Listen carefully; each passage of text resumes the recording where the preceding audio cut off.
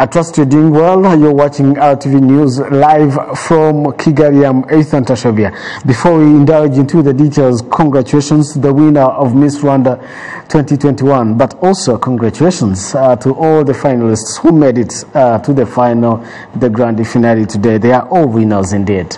Let's look at what is making headlines in the matters locally. On the International Day of the Francophonie, the Secretary General of the International Organization of the Francophonie, Louise Mushikiwabo, has called on women in the member countries to be stronger and hopeful for the future despite the threats of COVID-19 pandemic. Jen Mutoni kicks off tonight's edition with this report.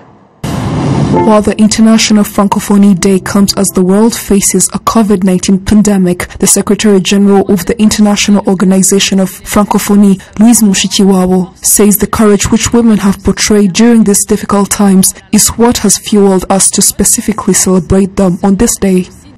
C'est à vous, femmes francophones. As the Secretary General of the International Organization of Francophonie, I would like to dedicate this day to the women in the Francophonie community who have endured the effects of this pandemic, as they have also been felt in the health sector, economic and political sector across the world. You have managed to strive even with the losses you faced in the small businesses by coming up with innovations through which you've used in providing a sustainable well-being to your families. Pour faire vivre vos familles et parfois vos communautés. Est-ce que l'égalité femmes-hommes est un droit fondamental? Some of the young French students and volunteers that were sent to Rwanda by the Rwanda Francophonie organization with the aim of teaching the language to young people say they have come to a better understanding of the importance of speaking more than one language. It is a really good opportunity to write a magazine, and it helps other people to read what we can do, and the parents helps us to develop our magazines so that we can know both languages of English and French. It gives us more confidence. Our parents are very proud of us. It makes us feel as if we want to continue and make it better. It gives us much happiness to see our names in a book that is going to be published, and everybody in the world can see it.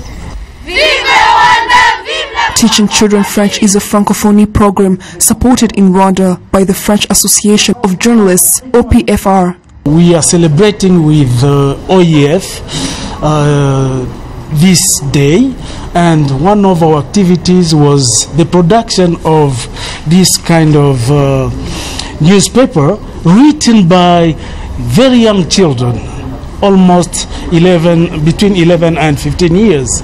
So these are the guys who wrote this newspaper, and we have very interesting topics within this newspaper. So our priority is to train Francophone journalists, first of all, in their everyday work, and then train and promote French wherever it is used in everyday life. The International Francophonie Day was also celebrated in the Rwanda Parliament virtually. The Senate President, Dr. Auguste Iyamuremye, says the essence of Francophonie organization is not only about the usage of the French language. The future of Francophonie is not just based on language, but shared values. The language is just a way to help us achieve this. Rwanda has achieved so many things in terms of development, while also looking forward to learn more from other countries. The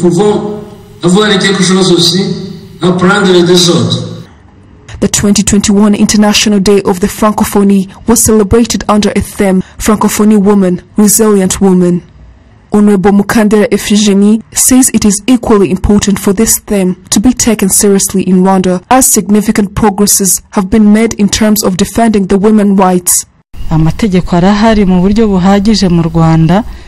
Rwanda, enough laws have been put in place to defend a woman's rights. We want to work with other countries to make sure that women are empowered and supported while facing challenges throughout life. On this day, a Rwandan woman who also has a French nationality, Beata Umubyeyi Maris, was awarded a prize called Le Prix des 5 continents de la francophonie for a book she wrote called Tous tes enfants dispersés, which means all children scattered. Research conducted by the National Institute of Statistics showed that due to the country's investment in technology-related infrastructure, this sector grew by 29% last year, and service delivery has been better as compared to other services that were affected by the pandemic. Gloria Mutesi has more. In various recreational places across Kigali city, various people are seen relaxing while using the free Wi-Fi phone in these places. It's an initiative that the city administration put in place to make it easier for those who want to relax and work from such places. Some of these people include students, artists, among other people, who say they are grateful for such investments. We are grateful to the city of Kigali that established this free Wi-Fi zone. It is a good initiative that we hope reaches everywhere across the country. Apart from students who use it, there are other people that use the internet for various other reasons as well.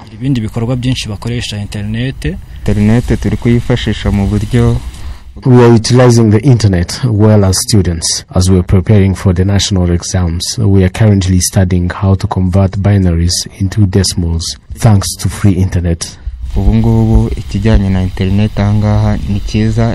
The National Institute of Statistics of Rwanda has said that while all services were affected last year because of the COVID-19 pandemic, the technology sector rose by 29%. Alex Nare, the CEO of the Rwanda ICT Chamber under the Private Sector Federation, says this is something to be grateful for. We usually see that various sectors such as tourism, agriculture, among others, are big contributors to the country's economy. But not so many traders in these sectors have embraced technology. But once they have, we hope that this will help us increase productivity than before when they weren't fully utilizing the internet.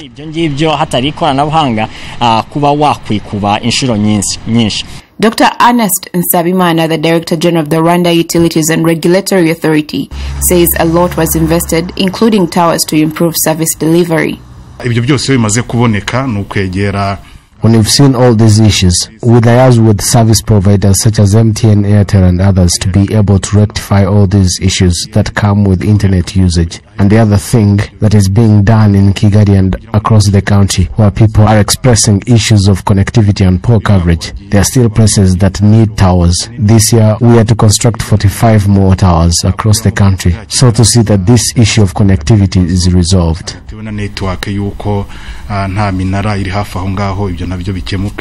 The country's investment in technology has seen more than 33,220 virtual meetings being held in 1 year's period, and on average, each meeting lasted about an hour and 45 minutes.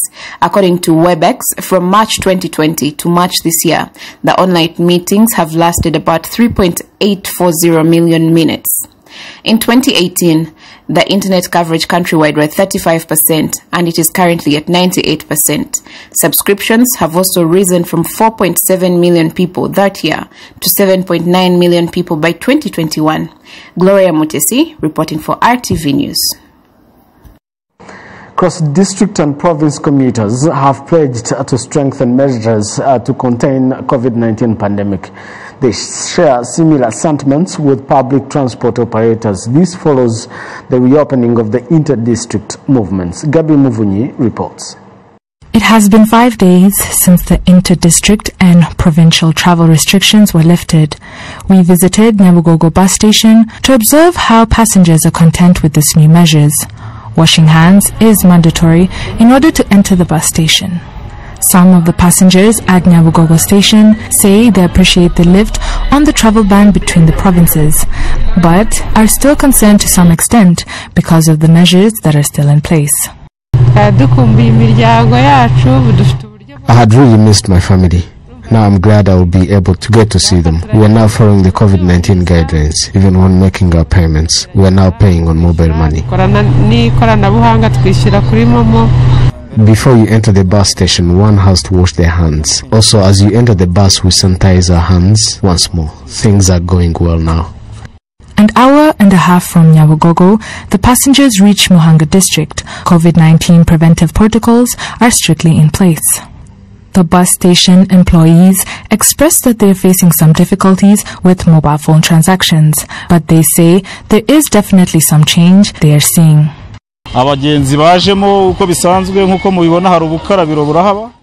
When someone comes with cash, we tell them to step aside first and explain to them why it is better to pay with mobile money. But for now, a good number have started paying with Momo, which is good.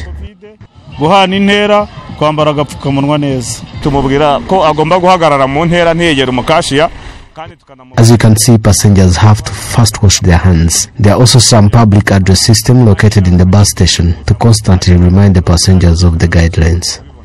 Provincial and district trips are now allowed to be made, except for trips to and from Bugesera, Nyanza, and Gisagara districts. The COVID-19 cases in the country stand at 200 positive cases, 240 recoveries, and a death toll of 4. Gabi Muvunyi for RTV. Now, the Amateka series is a project that was started by a group of Rwandan community based in Australia with the aim of sharing knowledge with the rest of the Rwandan youth across the globe about the history of Rwanda. Earlier today, Jen Mutoni, my colleague here, spoke to Linda Iriza, the founder of Amateka series, and they discussed more about that. That's a great question.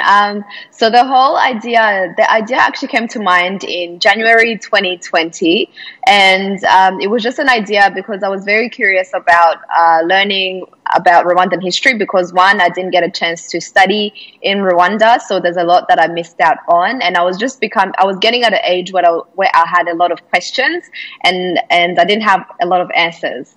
So then I found out that a lot of other young Rwandans within my community here in Perth were feeling the same. We were asking questions about our ancestors. How did people live before colonization? How did people live during colonization? And how is it affecting us as Rwandans today? According to you personally, why do you think it is important for these stories to be told or to be shared? I think it's really important because I think our ancestors, those who came before us, have a lot of knowledge that they've left for us. And a lot of that knowledge is actually not being passed down or it's being disrupted. So I think it's really important that we find ways to actually preserve this knowledge and archive it so that therefore that one, we are knowledgeable and able to pass it on to the next generation. And two, we actually have something that we can look back at and have it as a source of incredible Rwandan history that's accessible to anybody from anywhere as long as you have, I guess, internet access, which is also something we're trying to work beyond and see how the programs that we're creating can be experienced even with people who don't have internet access. What have you done to safeguard the Rwandan history because it's pretty much sensitive? So far, what have you done or as this series or this project to protect or safeguard the history of Rwanda? The biggest thing that we've done and we've been lucky to do is that we have a really amazing team that sort of guides us. So we work really closely with the Rwandan community here in Perth, RCA Perth. We're also supported by the Rwandan embassy in Singapore. So there are people that we really work closely with to guide us. So then our knowledge and our history and the people that we're learning from are bringing in really crucial and truthful knowledge about our country and our history as well. And so that's why we're very intentional when it comes to the people that we are working with and the people who are guiding us in the process.